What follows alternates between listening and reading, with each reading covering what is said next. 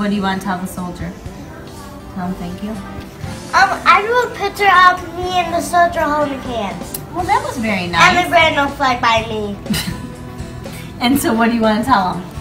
I want him to say thank you for saving us. That's really nice. Okay, go ahead. Owen, keep your box here, buddy. Go ahead. And try not to put it on the floor. Just take a little at a time, Owen. Owen, one hand at a time, dude. Why did you put them in boxes? Because we're going to send them to the troops. Why are you sending them to the troops? Because they are fighting.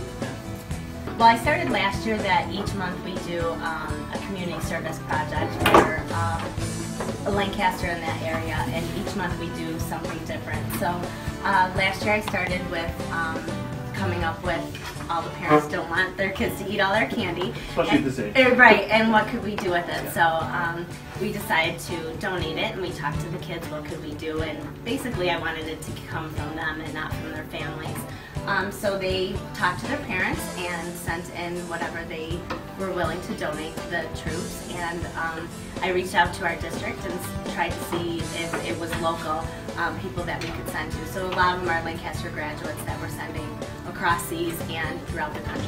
And why did you decide to, with your classmates, to send boxes to the troops? Because they fighted for our country.